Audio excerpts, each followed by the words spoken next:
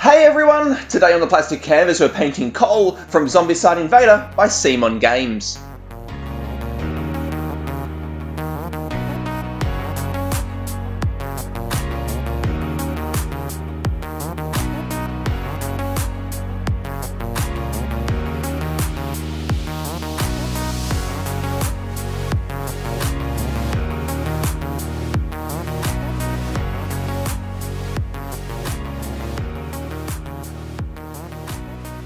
Hey everyone, Matty from the Plastic Canvas and welcome to episode 6 of this Zombicide Invader painting series. Today we're painting Cole. He's one of the survivors that you can play as in this sci-fi themed version of the Zombicide franchise. Now, just before I get into talking about what I'm doing here with Cole, this video does follow a slightly different format, I guess you would say, to all of the other videos that I've done, because this is the first video that is not done as a time-lapse or where the footage is sped up. So this one is done in real time. Now, the reason that I've done that is because I was thinking for a little while about doing a real-time video, because I've watched plenty of other painting videos and I do like it when they're in real time, but also one of my subscribers mentioned in a comment that they do like, they do prefer videos that are real-time as opposed to time-lapse.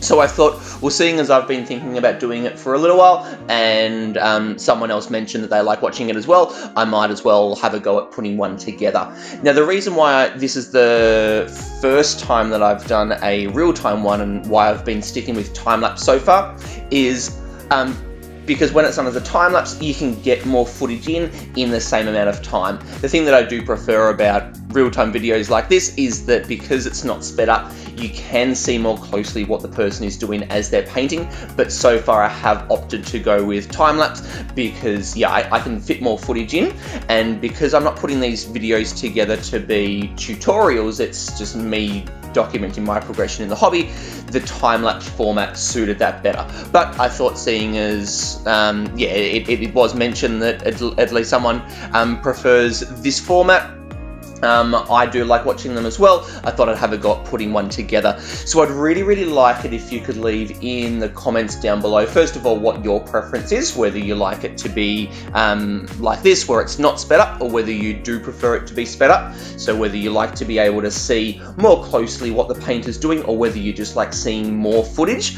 because, you know, I do want to put together the best videos that I can for you guys that are watching, and I would really like to find out which style of video you prefer.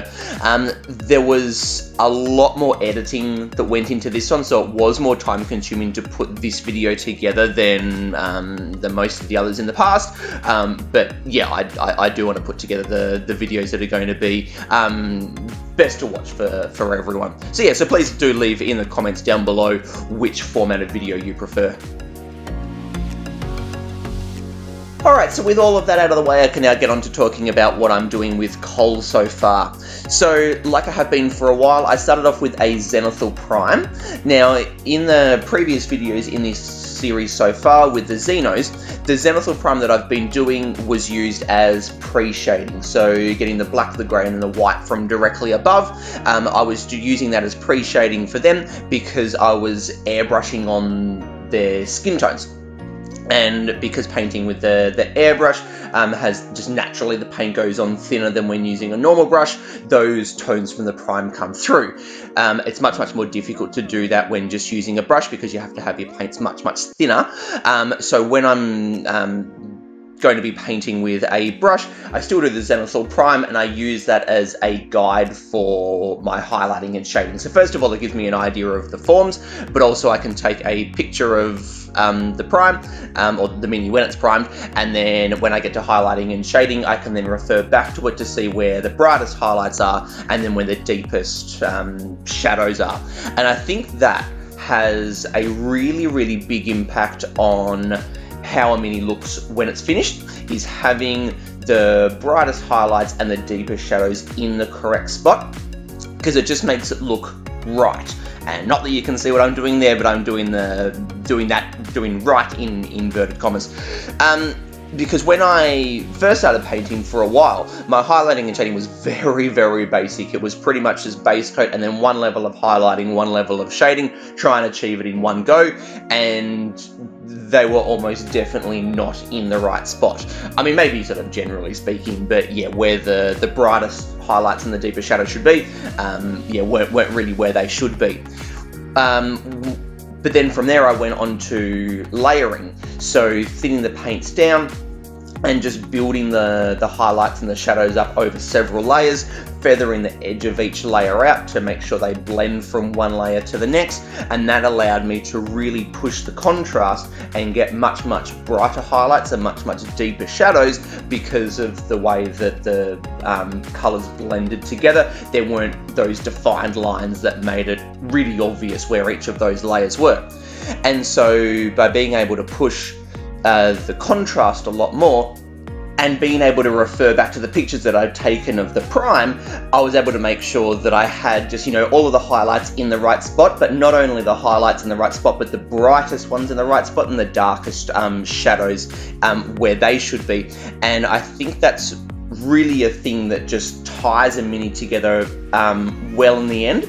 So that then when someone looks at the mini, it all makes sense. There's been, you know, I flick through Instagram plenty looking at lots of miniature painters, and you do come across minis every now and then that just don't quite feel right. And often it's because the highlights and the shadows aren't put in the right spot, or there isn't enough of a difference between the brightest highlights and the deeper shadows, and it just kind of ends up looking a little bit flat, which is definitely how my minis used to look.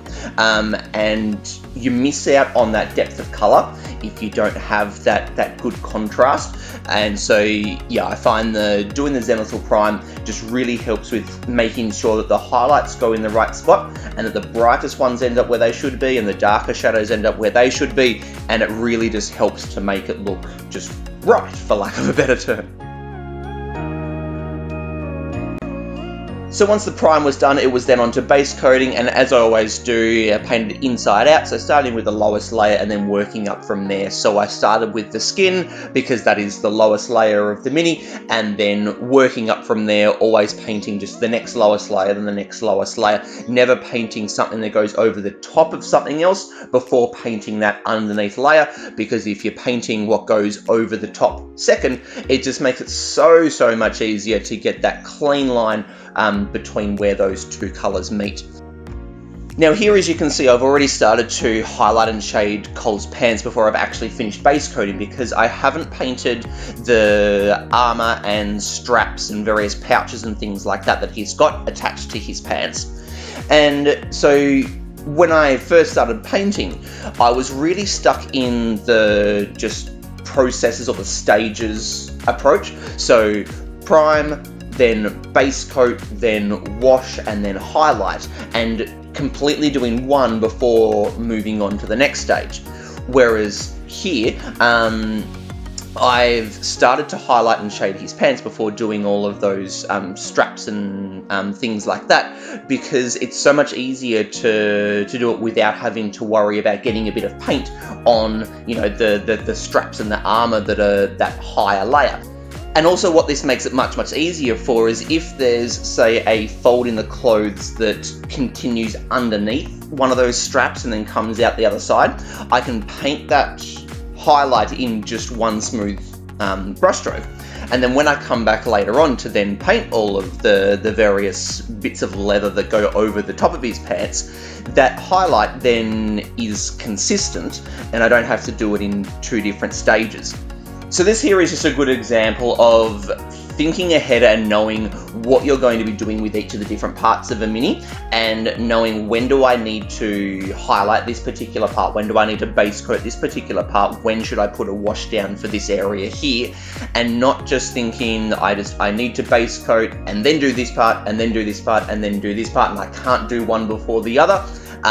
Yeah, really important that you're looking to see the order that you're going to be painting everything in, what you want each part to end up being, and what's the easiest approach going to be. So in this case here with his pants, I think the game before this was Arcadia Quest Inferno, maybe, and there were lots of times there where I was doing this same sort of thing. Like lots of the minions in that game, they've got, you know, their red skin or whatever, and then they've got armor over the top and bracelets and necklaces and things like that. And to try and get a clean shadow against each of those bracelets and bits of jewelry and things like that without getting some paint over the top of the jewelry was really, really tricky. So I did all of the highlighting and shading of the skin first and did dark lines up against all the jewelry and armor and things like that, so that then when I base coated the armor and the jewelry, I just had to base coat it and then just get a clean line against the shadow, and then that shadow, that deep line, is already there, and I don't have to come back and try and get that underneath layer clean against the higher layer. So yeah, so it's just I think it's a good practice to have a look at when you actually need to do everything, and don't be stuck in that mindset of I need to completely finish this step before I then go on to this step, but I need to completely finish that step before I go on to this step. That's how I used to paint, and yeah, but now quite different in that I'm, you know, I'll be at you know, halfway through base coating, I'll then move on to highlighting and then come back to some base coating and then do a wash over here and then finish some base coating over here. You know, it chops and changes depending on how I'm painting and what it is that I'm actually painting. Now, I think the highlighting and the shading here on Cole's jacket is worth talking about, because I have had lots of trouble with red in the past. I remember, I think one of the earliest videos that I put on this channel was one of the survivors that you can play as in Zombie 15, and he had a red, is it the quiver, the tube that you have on your back for the arrows. Anyway, not important. It was red, and the way that I highlighted that was, so I base coated it in Heraldic Red, I think was the red that I had at the time, and then I mixed in a little bit of white because my colours were restricted at the time. It was very, very early in my painting time. Mixed a little bit of white in to lighten it off. Put that strip, which is starting to turn pink, straight down the middle, and then feathered the edges out, then did that again, feathered a little bit less, and then did it again and again and again, until I had that sort of final highlight. But it looked awful because I was turning the colour pink. I was restricted with the, you know, the number of reds that I had. What I learnt while painting Arcadia Quest Inferno, which I mentioned just before because there were so many minions that had just red skin, was, you know, ways to highlight and shade red, and so I've done a much better job here, I think, than if I looked back at ones that I've done in the past. So I started with Carnage Red, I think it was, which is one of my deeper reds, but certainly nowhere near my deepest one.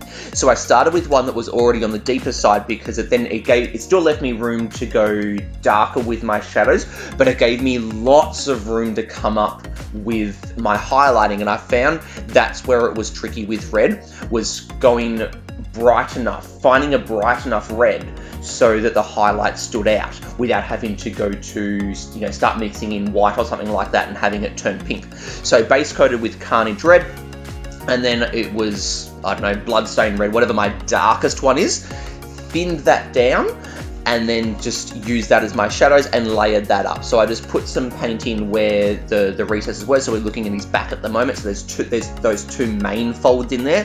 Just put some into those recesses and then just washed the paint off, and then had some wet bristles. I do that by licking the brush. You can do it in your water pot, and then just feathering those edges out, and then just doing that, working around for all of the shadows. Then by the time I came back to that point again, that had dried off, and then I put a little bit more paint in the recess and feathered it a little bit less, and then worked around, repainted all of the shadows, and just layered the shadows, making them darker and darker and darker every time, and then just feathering less and less and less. And then I finished off with just putting a, one last line of that dark red in the deepest part of the recesses, and then didn't feather it out just to get that really solid dark line in the middle. So then the first stage of my highlight was with Heraldic Red, which is slightly brighter than the Carnage Red, and I picked out most of the jacket. So quite a bit of it got some highlighting there, because in reality, quite a lot of your clothes do actually get some form of light. And there was very little feathering going on there. So I picked out most of the raised edges and yeah, didn't worry too much about some feathering. Then I think I mixed that with some Magma Red, and this is then when I started to be a little more careful with where I was picking out my highlights. Still had it thinned down and was still feathering out the edges there. But yeah, starting with, so just getting some of that paint mix, putting it where the light would hit, and then feathering it out from there. And then so going around doing that to all of the different parts that I wanted to highlight. And then when I got back to that first spot that I did that, I then did another, another layer with that same mix, and just didn't feather it out quite as far. So as those layers built up, it got brighter and brighter and brighter, and by not feathering as much each time, it helps to get that smooth blend from one layer to the next. And then what I finished with was by mixing in some orange into that Magma, I think I did a Magma Red on its own, and then as a very, very final stage, I mixed some orange in with the Magma Red, and that just really helps to brighten it up and gives that good bit of contrast just as that last highlight. And for that one, I really, really only picked out the parts that would be getting the most light. So right on the tops of his shoulders, and then right on his the top of his back, and then I very carefully just feathered it out a little bit down over those raised sections next to each of those folds, so that I kept the brightest highlight to a minimum, but it did feather out into the other highlights. And I found that that's a really good way to highlight and shade with red, but the important thing in there was not starting with a bright red. I started with a deeper red than what I really wanted the jacket to actually finish as, because I knew I would do quite a bit of highlighting with the Heraldic Red. But by starting with a red on the darker side, only slightly on the darker side, it gave me lots of room to go down for my shadows, but it still gave me heaps of room to come up with my highlights, and that was the important part, because the highlighting that I've done with red in the past, I found that I didn't have enough room to go with my highlighting, and so I was forced to start to mix in some white, which of course turns it pink, and then you start highlighting with a color that you don't want. So yeah, so through experience, I found that that's a good way to highlight and shade red.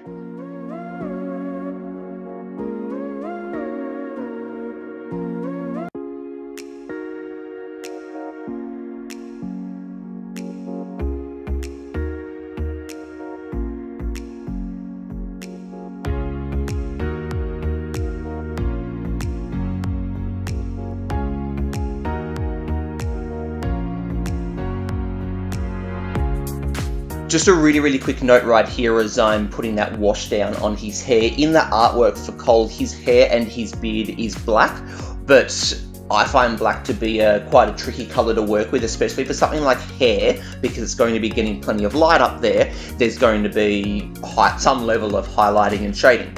And if you paint with black, well, there isn't much further that you can go down with that to do some shadows. You can come up with it, but it's going to be grey anyway.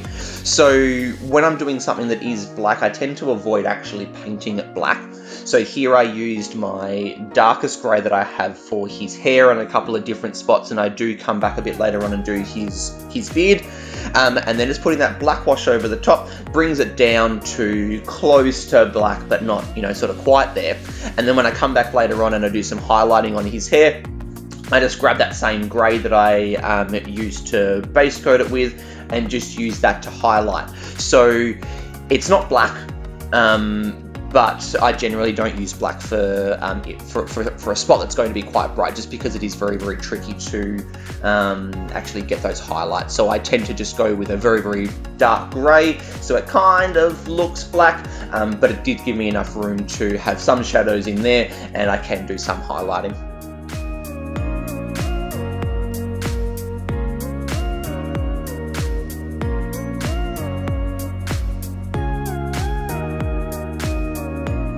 Now here I'm up to highlighting and shading all of the leather straps and armor and different things like that that are wrapped around Cole's pants.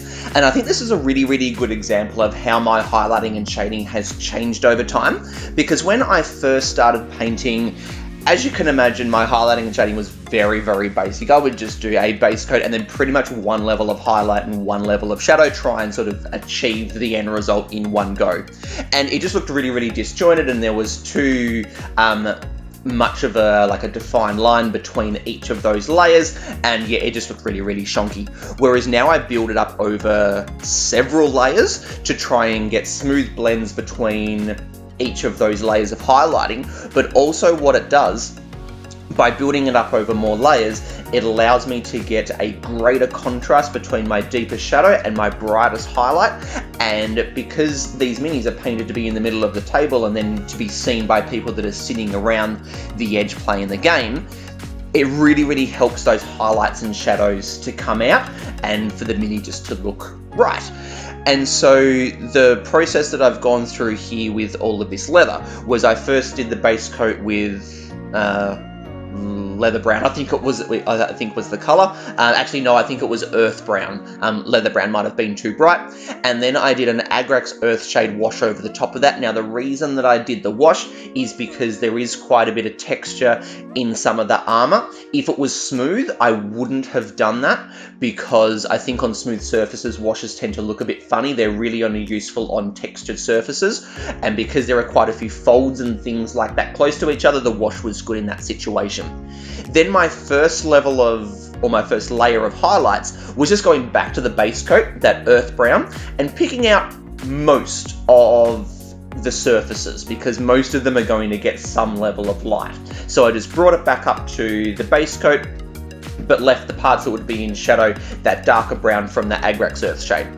And then what I did is I mixed in some, that's when I then mixed in some leather brown into the earth brown, just to slightly lighten it off. And then I went around and then just started to pick out the raised edges.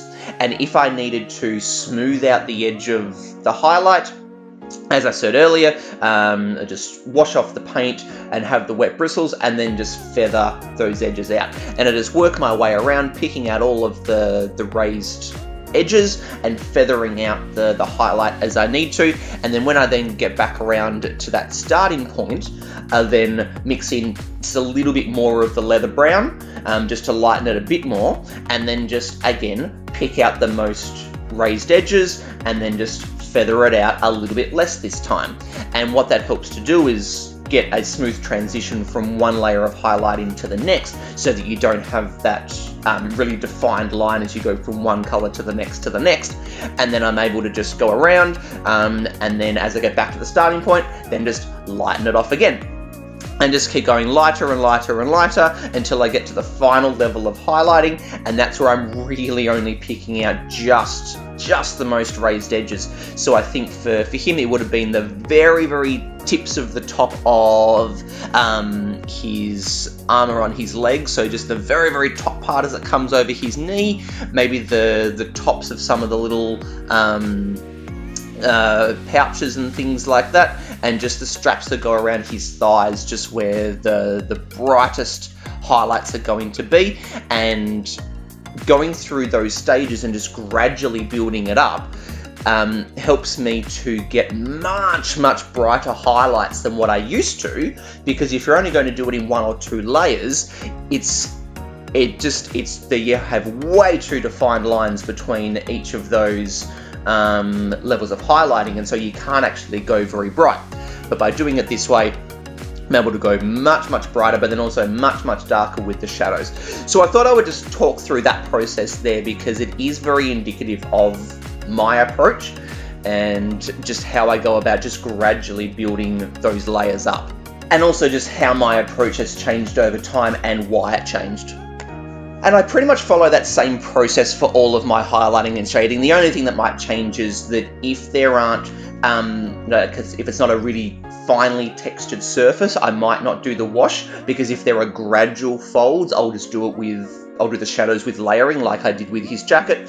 But in the armor there, because a lot of the texture was really fine and close together, the wash worked perfectly for that. But in terms of just gradually building up with the colors, feathering out each layer, slowly building it up, that's pretty much how I go about all of my highlighting and shading.